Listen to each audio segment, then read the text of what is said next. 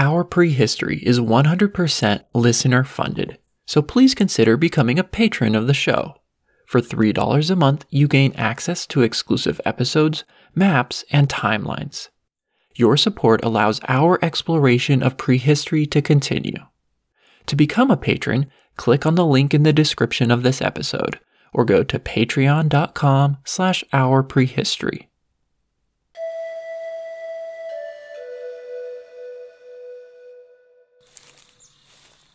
It had been 2 days since the hunting party left camp.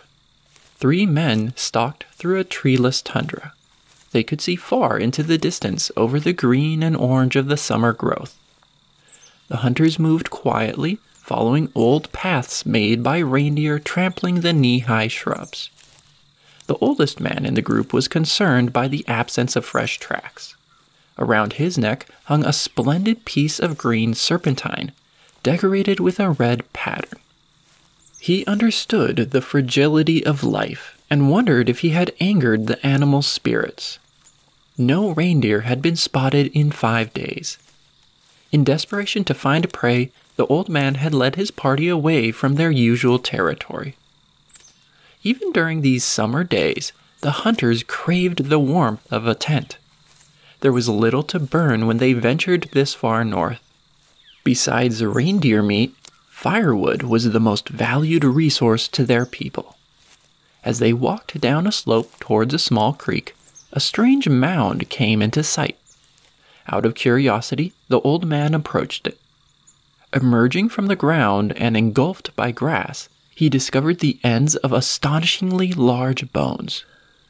His face was overcome by solemn reverence when he realized that he beheld the remains of an ancient giant. Nearby, another hunter found the remains of an ancient camp, and from the debris he picked up a stone carved into the shape of a woman. None of them had ever seen such an image. The old man pondered these discoveries. He'd encountered mammoth bones before, but these creatures lived only in the mythology of his people. His wife often delighted the young children of the band with stories of hairy giants with long tusks. Many generations ago, their ancestors had offended the spirit of the mammoths, who then departed these lands forever. The old man concluded that this mound was sacred, a place where his ancestors had left offerings to the spirit of the great giant. He would tell his wife about it upon returning to camp. This man lived 23,000 years ago, during the peak of the last ice age, near the Dniester River in Ukraine.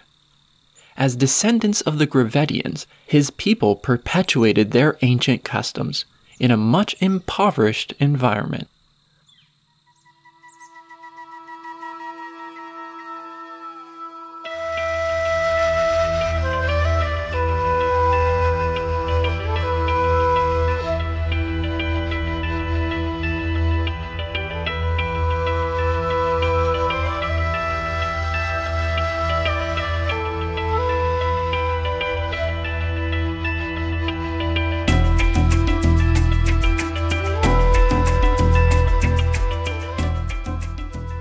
Welcome to Our Prehistory, Episode 16, Last Glacial Maximum. Hunter-gatherers living during the peak of the Gravettian lived in a world of abundance, full of wild resources. Their skeletons showed little evidence of nutritional deficiencies. Dressed richly in adornments, these Ice Age people imposed lasting images in rock and ivory. Among collections of Gravettian bands in the more densely populated areas of Europe, strong regional identities emerged, seen today in uniform artistic styles. These identities are what we would today call a tribe or ethnic group. These Gravettian tribes, composed of a few hundred people, established relationships with other tribes, transferring materials, knowledge, and customs over long distances. These networks grew to encompass the entire continent between 33,000 and 29,000 years ago, and linked people living thousands of kilometers apart. But the world of abundance built by Gravettian tribes would gradually disappear. Life would become more difficult, hunting grounds abandoned, and tool-making knowledge forgotten. Over the course of the next 2 episodes, we will explore this reversal of fortune, which would have a long-reaching impact on European prehistory. The cause of this decline is not much of a mystery. The end of the Gravettian coincides with the peak of the last ice age, a period known as the last glacial maximum. Even though the last ice age lasted for about 100,000 years, it did not reach its coldest phase until near the end, and when it did, conditions for plant, animal, and human life declined substantially in many parts of the world. Around 30,000 years ago, global temperatures fell dramatically, and the amount of ice on the planet grew consistently for 4,000 years. Ice sheets formed over North America, Europe, and tall mountain ranges. As more and more of the planet's water became ice, the oceans dropped to 130 meters below their current level. In some places, the falling seas exposed large expanses of new land that were once the ocean floor. Most glaciers around the world reached their largest size between 26,500 and 19,000 years ago. Today, many paleoclimatic experts define that 7,500-year interval as the last glacial maximum.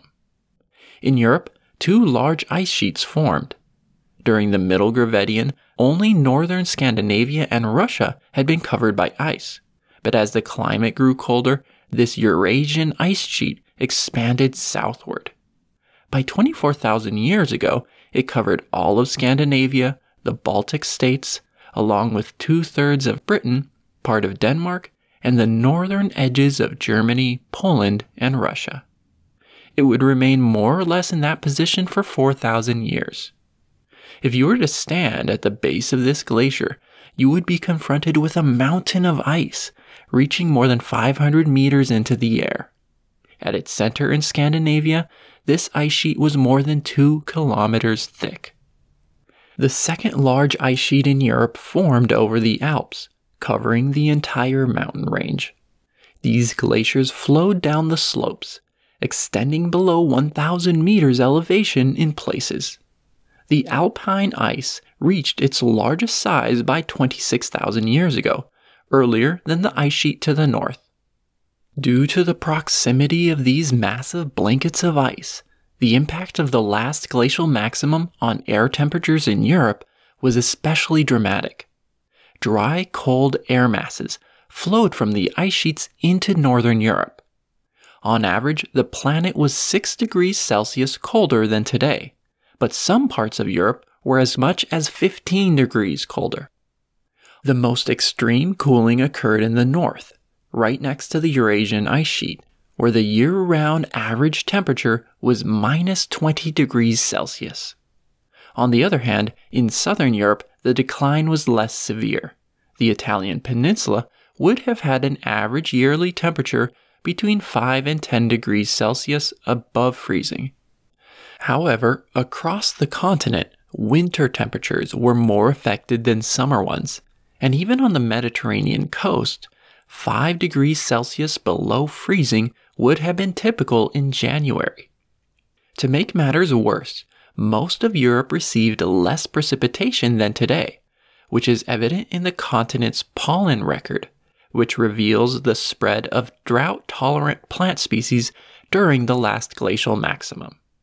Climate models suggest around a 15% decline in rain and snowfall compared to today. Ever since the arrival of Homo sapiens, Europe had been relatively cold and dry, and covered in more grassland than forest. But the last glacial maximum took those conditions to the extreme. Not only did the continental ice sheet migrate southward, but so did the permafrost. This zone, in which the ground below the surface never thaws, covered the entire area north of the Alps and Carpathian Mountains, and most of the Eastern European plains. Before the climatic downturn, the people of the Gravettian had thrived on resources provided by the mammoth steppe. However, under permafrost, plant growth is severely limited, and short tundra shrubs dominate the landscape. During the last glacial maximum, tundra plants and animals appeared in northern Europe, thousands of kilometers from where they are found today. Pollen records show that south of the permafrost zone, grassy steppe dominated the landscape. Tree cover was at an all-time low, but conifers still survived in northern Europe, scattered amongst the tundra steppe, especially on protected and moist mountain slopes. Further south, woodlands, including deciduous trees like oak, persisted on the wetter stretches of the Mediterranean coast.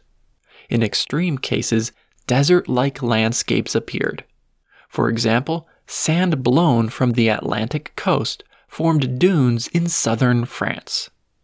The general decline in plant ground cover led to a new, unpleasant phenomenon. Dust storms in northern Europe picked up loose dirt, transporting these small particles hundreds of kilometers. This dust is found today in thick layers of sediment called loess. A critical result of these ecological transformations was a reduction in the number of many European animals. During the last glacial maximum, Europe was an impoverished environment.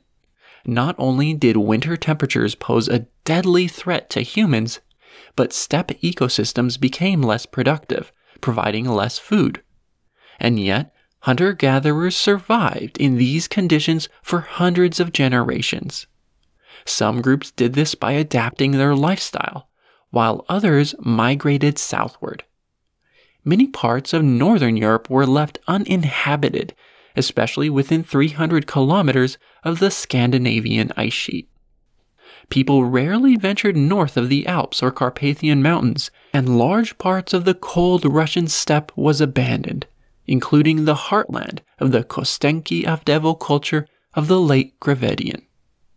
It is sometimes claimed that during the last glacial maximum, humans only survived in 3 southern peninsulas of Europe: the Iberian, Italian, and Balkan. And although people did take refuge in those warmer regions, many archaeological sites that date between 26,000 and 19,000 years ago have also been found further north, in the Carpathian Basin, along the northern coast of the Black Sea, and in the eastern foothills of the Carpathian Mountains. It seems that stable populations of people survived in what is today Austria, Hungary, Romania, Moldova, and Ukraine. Also, the largest concentration of ancient camps from this period is found north of the Pyrenees Mountains in southern France, where a relatively large population survived. So the geographic contraction of our species in Europe during the last glacial maximum was not as extreme as sometimes thought. And yet, the decline in the human population was dramatic. Many forager bands, unable or unwilling to adapt or migrate, perished. This can be seen not only in the number of archaeological sites, but also in genetic studies. DNA extracted from the bones of dozens of Upper Paleolithic individuals allows for comparisons of the genetic composition of Europeans before and after the peak of the Ice Age. These studies show a reduction in genetic diversity during the last glacial maximum, suggesting a genetic bottleneck in which many ancestral lineages disappeared. Intriguingly, the extreme environmental conditions also left a permanent mark on the appearance of the people who survived the Ice Age. Certain facial features, such as large eyes and noses, disappeared from the European population. Also, the Ice Age survivors were shorter than their ancestors, whereas Gravettian women stood 162 centimeters tall on average, about the same as modern Europeans. After the glacial maximum, the average woman stood only 153 centimeters tall, a 9 centimeter decline. analysis of ancient DNA shows that this change in height was caused by changes in the frequency of specific genes that affect stature. Also, Gravettians had stronger leg muscles but weaker arms than their post-Ice Age descendants. The reason for these physical changes has not been determined conclusively, but a likely explanation for the change in height is that it was an adaptation to the cold, since a shorter body can conserve heat more efficiently. In other words, natural selection during the peak of the Ice Age may have eliminated the long body shape of the out-of-Africa migrants, leaving behind a more adequate stature for cold Europe. In this way, Europeans became more like the Neanderthals they had replaced.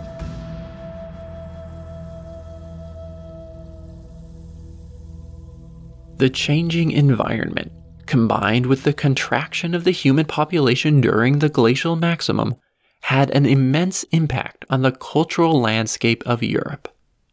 We learned last week that this impact began during the late Gravettian, around 29,000 years ago, when new practices appeared, such as the production of shouldered points in Eastern Europe. Gradually, human groups dwindled and grew isolated from each other, as northern regions transformed into desolate tundra, and alpine glaciers grew. Travel between Eastern and Western Europe declined. Only a narrow corridor connected the Italian and Iberian peninsulas.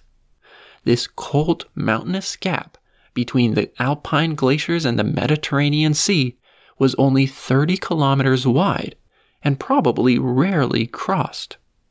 Across this divide, Gravettian tribes lost contact with each other. As a result, Western and Eastern Europe followed very different cultural trajectories following the Gravettian. Many old traditions, including approaches to stone tool making and artistic styles, were abandoned by hunter-gatherers across Europe between 26,000 and 24,000 years ago.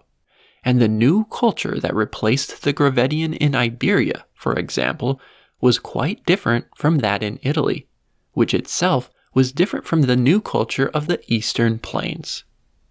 Europe was no longer culturally unified as it had been during the Aurignacian and Gravettian.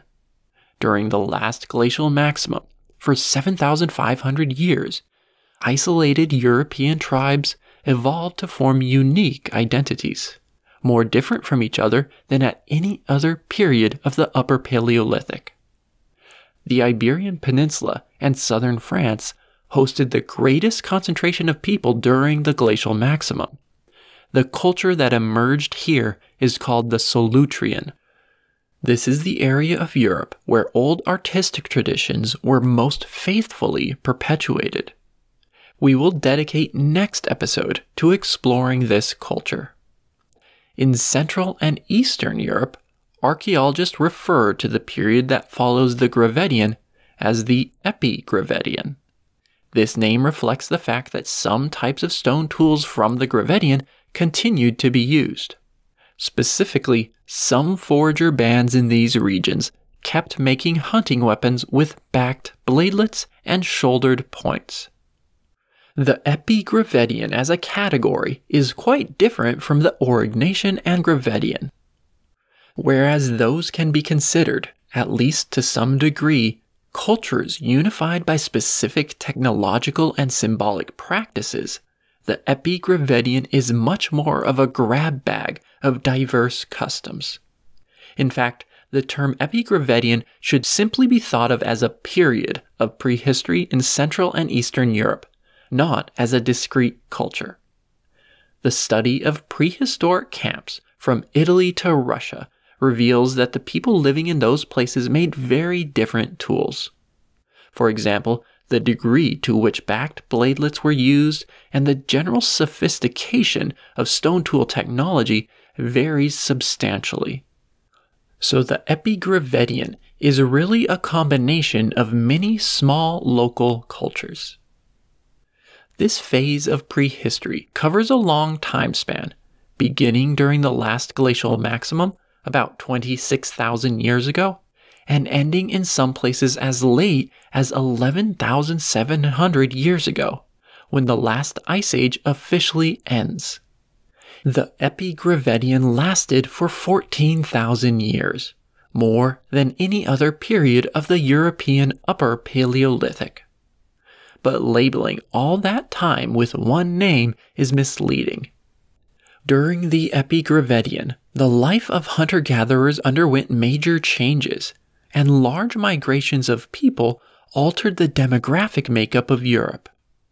As a result, the Epigravettian is typically broken down into two parts: the early phase, which is basically the last glacial maximum from 26,000 to 19,000 years ago, and the subsequent late phase. Today, we will focus on the life of people during the early Epigravettian. When we compare the locations where the foragers of Eastern and Western Europe chose to live during the last glacial maximum, an interesting difference emerges. People living around the Carpathian Mountains seem to have been able to endure colder temperatures than those in the West. The largest known concentration of ancient campsites with early Epigravettian tools seems to be well within the permafrost zone, between 47 and 50 degrees north latitude, where average temperatures would have been just below freezing. On the other hand, the Solutrean foragers of central France never ventured north of the permafrost boundary, concentrating further south around 45 degrees north. This observation seems to show that some early Epigravettian groups chose to live in colder environments than Solutreans. Different explanations have been suggested by experts for this strange observation. Some propose that a cultural difference existed in which Easterners developed a greater capacity through knowledge and technology to survive the cold after generations of life in the Russian steppe, which always experienced colder winters than Western Europe. Others argue that the people of Eastern Europe did not necessarily seek out a cold climate, but picked areas with essential resources. The Carpathian Mountains received more precipitation than the surrounding area, providing water for animal herds and trees. Pollen records show that pine forests survived on the slopes of these mountains, and the charcoal of pine wood has been found in the fires made by early Epigravettian foragers.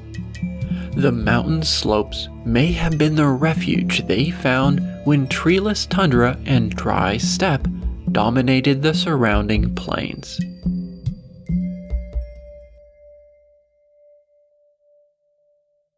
Mediterranean Europe was an important haven for humans during the last glacial maximum. In this refuge, a local variant of the early Epigravettian developed. A modest number of archaeological sites, dated between 26,000 and 19,000 years ago, have been found scattered across the Italian peninsula and on the narrow western coast of the Balkan Peninsula, between the Adriatic Sea and the Dinaric Alps. From the base of the Italian Alps to Sicily and Greece, forager bands remained in contact with each other during the peak of the Ice Age. Connections were facilitated by a wide valley between these two peninsulas, which formed when sea levels dropped. Land was exposed where the northern half of the Adriatic Sea now lies. The mobility of people in southern Europe is evident from many examples of stone transported over hundreds of kilometers, including from sources in central Italy, across the Adriatic Plain, to the foothills of the Dinaric Alps. Even though these southern peninsulas provided a place for hunter-gatherers to survive during the peak of the Ice Age, these lands did not offer the most bountiful foraging grounds. Although warm for the time, the Mediterranean was drier than it is today. Southern Italy and Greece, along with parts of Iberia, were the driest places in Europe, and some areas transformed into semi-deserts. For example, in the northern plains of Italy, moisture mostly came from the rivers flowing from the mountains. This glacial meltwater deposited large quantities of sand in the lowlands, which resulted in a unique combination of desert-like sandbanks covered in drought-tolerant plants, intermixed with riverine and wetland ecosystems. The regional decline in plant growth probably contributed to the disappearance of several large animals from this region by 24,000 years ago, including mammoth, rhinoceros, cave bear, and hyena. As forager bands moved through these lands, they primarily hunted bison, horse, and goat. The western coast of the Balkans received more precipitation, but not far from the shoreline, steep mountain ranges rose up, limiting the amount of accessible land. The glacial maximum environment kept the human population small in these two southern peninsulas. The number of early Epigravettian sites discovered by archaeologists in Italy and the Balkans is small compared to other periods of the Upper Paleolithic. Furthermore, the poverty of artifacts at these sites suggests that forager bands became less socially complex.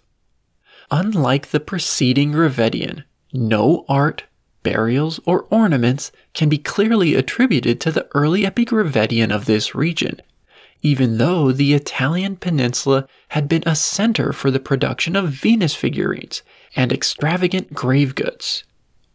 The loss of symbolic practices points towards a major change in the hunter-gatherer approach to life. They focused more on the material necessities.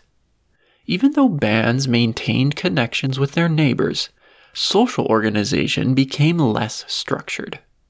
Art and decorations were no longer used to mediate interactions with others, and hierarchy was no longer evident in treatment of the dead. For around 7,000 years, people in this southern refuge survived, but lost part of the richness of life experienced by their ancestors. This southern variant of the early Epigravettian had a complex origin. In fact, it's here that we find the strongest evidence for a southward migration of humans during the last glacial maximum. People arrived in Mediterranean Europe from areas north of the Danube River, probably the Carpathian Basin, and brought with them shouldered points. As we learned last episode, this type of stone tool was invented around 29,000 years ago, and became a defining projectile weapon of the late Gravettian in the Russian steppe and around the Carpathian Mountains. But at the peak of the last ice age, around 24,000 years ago, shouldered points appeared widely across the Balkan and Italian peninsulas. The spread of this technology is believed to be a sign that forager bands, refugees from the harshness of the north, migrated to warmer lands and settled new hunting grounds. In the process, they introduced a new type of hunting weapon to local people. As these groups came into contact, stone knappers of this region also kept the Gravettian custom of producing backed bladelets. They even produced micro-gravets, a specific style of pointed bladelet made since the early Gravettian. Therefore, some academics argue that the term Epigravettian is most accurately applied to southern Europe, where a strong connection to ancient tool-making customs was perpetuated. These people maintained a heavy reliance on stone blades, a practice that is lost at this time in other parts of Europe.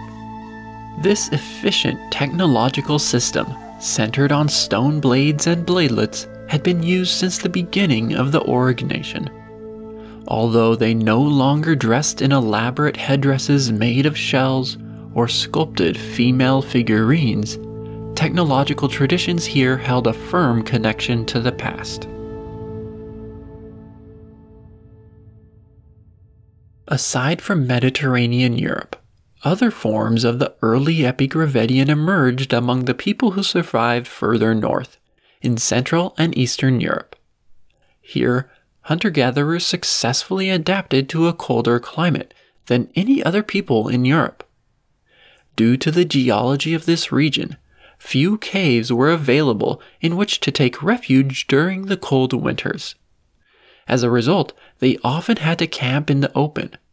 During the last glacial maximum, these people sought out deep valleys protected from the chilling winds. They must have been expert tailors, sewing clothing and shelters designed to retain warmth. At many of their camps, they used animal bones as fuel in their fires, an indication that wood was scarce. However, at a handful of early Epigravettian sites, from Austria to Ukraine, pine and birch charcoal was found in their campfires, showing that foragers sought out the streams, hills, and valleys where trees survived during the peak of the Ice Age. Much like in the southern peninsulas, the diversity of animals available to these people declined. In fact, the hunters of this region adapted to climate change by becoming reindeer specialists. The bones of this animal came to dominate the waste left at their camps. Reindeer can survive in the tundra, and people at the northern edge of human settlement depended on them for sustenance more than ever before. One victim of the last glacial maximum was the mammoth, which disappeared completely from Central Europe and parts of Eastern Europe around 22,000 years ago. Although adapted to the cold, these lumbering creatures consumed large quantities of vegetation, and the steppe was no longer as productive as it had once been. Mammoths would recolonize Europe from the east once the climate warmed 3,000 years after their disappearance. The absence of these giants likely forced people in this region to change important aspects of their life. During the Gravettian, their ancestors had relied on the meat, bones, ivory, and fur of these animals. Mammoth bone houses mostly disappeared from Eastern Europe during the last glacial maximum. As the worst of the Ice Age hit, human groups retreated to dwindling habitable areas and grew even more isolated from each other. Under these circumstances, Central and Eastern Europe witnessed a cultural simplification. For example, much like in the South, no early Epigravettian burials have been discovered. People produced art and ornaments less often, but these practices did not completely disappear. Also, stone knappers seemingly lost some of their predecessors' technical knowledge. Many Gravettian weapons fell out of use and were replaced with less precisely crafted tools. For example, during the last glacial maximum in Central and Eastern Europe, people stopped tipping their projectiles with shouldered points. At the same time that this tradition was carried to the Italian and Balkan peninsulas, it was dying out in the north. One circumstance that may explain this change is the decline in access to high-quality stone. Compared to the Gravettian, long-distance acquisition of raw material declined. Early Epigravettians surrounding the Carpathian Mountains were more likely to use stone collected close to their camps. Less access to high-quality raw material may have forced them to adopt different methods of stoneworking. This hypothesis is supported by the fact that from the Alps to the Black Sea, people made smaller stone tools during the last glacial maximum than during the Gravettian.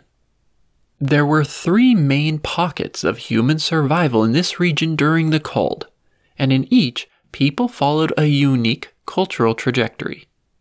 One of these lay within the Carpathian Basin, another along the eastern foothills of the Carpathian Mountains, and a third on the northern coast of the Black Sea. The decline in stone tool sophistication is most noticeable along the middle Danube River of the Carpathian Basin. Here, stoneworkers employed more haphazard knapping sequences and produced less standardized tool types. Simple flake tools became more common, reducing the importance of long blades, a defining aspect of the Upper Paleolithic. Also, very few bone tools have been found from this period. Weapon points of all types became rare in Central Europe, and the Gravettian custom of producing backed bladelets persists but to a much more limited degree. Ornaments have only been found at one early Epigravettian camp in the Carpathian Basin. This archaeological site is Gravettian in Austria and was occupied by a group of people around 23,000 years ago. They drilled holes in fox teeth and shells, engraved zigzag patterns on batons, and carved ivory discs. Even a whistle made from a reindeer bone was discovered at their camp. Lying at the base of a hill, protected from the winds, Gravettian is most interesting because it reveals a behavior unknown up until this point in European prehistory: the construction of stone pavements.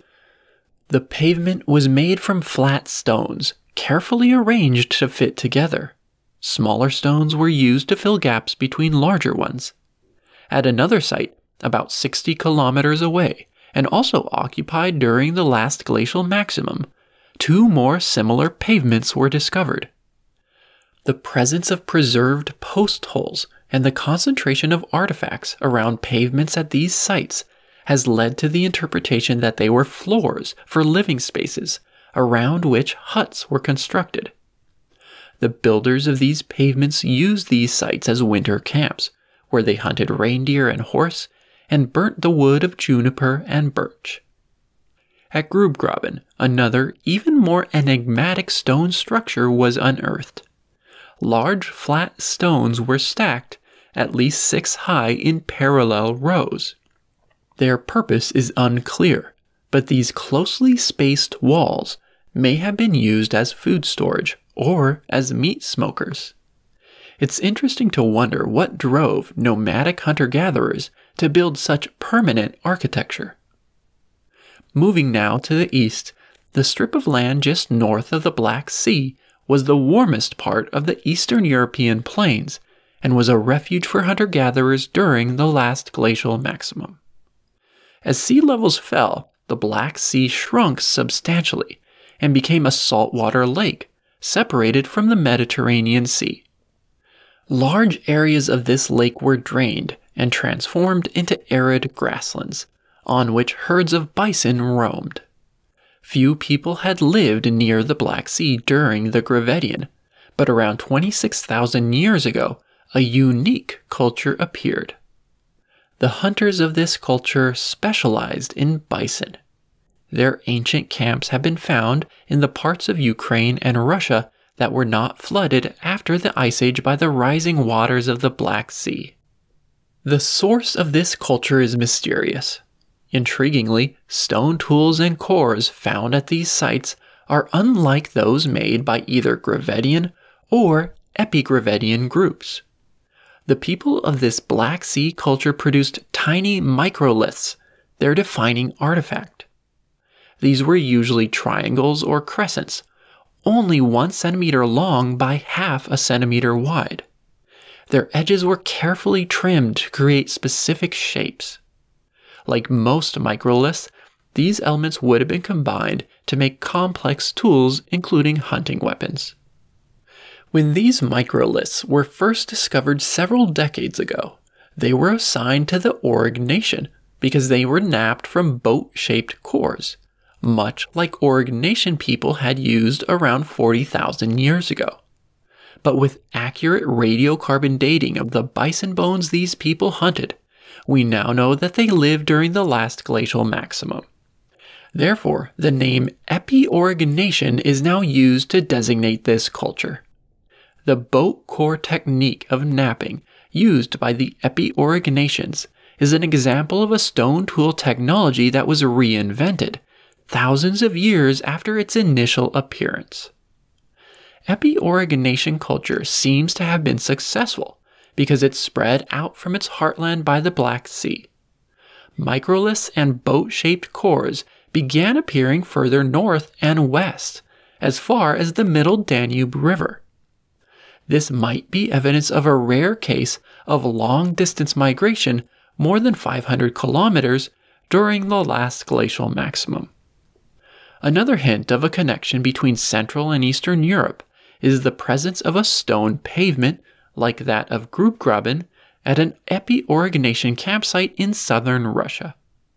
The lack of similarity of epi-origination tools with those of the preceding Gravettian makes it difficult to know where these people originally came from. They lived on the periphery of Europe for 3,000 years. Then, around 23,000 years ago, epi-origination tools disappeared from the Black Sea region and were replaced by much more traditional Epigravettian-backed bladelets. As the Ice Age intensified, much of the Russian plain was abandoned by hunter-gatherers. The exception is the third pocket of human survival in Eastern Europe, the eastern foothills of the Carpathian Mountains and the adjacent hilly terrain around the Prut and Dniester rivers. Here, a stable population of foragers survived and developed a quite resilient form of Epigravettian culture. As descendants of the late Gravettians, they maintained a strong technological link to their ancestors, with backed bladelets and gravet points being central to their stone toolkit. Like the people of the preceding Kostenki Avdevo culture, they made large bone tools, including picks, hammers, and shovels. Like other last glacial maximum survivors in Central and Eastern Europe, the people of this Eastern Carpathian culture struggled to obtain high-quality stone from foreign lands. They also abandoned the use of shouldered points and made smaller blades than their predecessors. Life inside mammoth bone huts ended, and people grew more and more dependent on reindeer hunting. In wooded mountain valleys and on hills covered by a mix of tundra and steppe plants, they slept inside lightweight circular tents with a central fire. In some cases, outlines of these tents can still be discerned amidst archaeological debris. These hunter-gatherers often camped next to rivers, by reindeer crossings, where they could easily ambush and kill their prey in large numbers. They also hunted fox and wolf for the valuable fur and used bone needles to sew clothing. This way of life allowed this Eastern Carpathian tribe to maintain a strong artistic tradition and to fashion intricate bone tools and ivory points. These characteristics are unknown in any other variants of the early Epigravettian. Unlike their Gravettian ancestors, they didn't sculpt figurines of animals or human women, but they did produce a wide variety of ornaments from animal teeth, shells, bone, stone, ivory, and antler. Among these, archaeologists have found finely carved ivory bracelets and beautifully engraved stone pendants. They pierced and engraved long batons of antler and carved fine tubular bone beads. In terms of symbolic expression, these reindeer hunters in the Eastern Carpathians were the most prolific of early Epigravettian tribes. Around 22,000 years ago, the environmental conditions of Eastern Europe declined to perhaps the most severe of the last glacial maximum. Dust storms deposited a thick layer of loess on top of some early Epigravettian camps near the Dniester River. During this climatic downturn, the human range contracted further. People disappeared from Moravia, taking refuge further south in the Carpathian Basin, where the climate was milder. Reprieve from this climatic assault would not come for many years. The ice would only begin its retreat around 19,000 years ago. Along the Mediterranean Sea, Danube River, Eastern Carpathians, and Black Sea, small groups of hunter-gatherers would survive this cold. But in the process, their art, technology, and social networks had become simplified, and Europe had been transformed into a cultural mosaic. The last glacial maximum had broken apart the Gravettian world of abundance. In our next episode, we will shift our attention to the west and examine the development of the Solutrean culture, a strikingly unique version of the Upper Paleolithic. If you've enjoyed this episode, please consider becoming a patron of the show. Your support will allow me to continue bringing you Our Prehistory.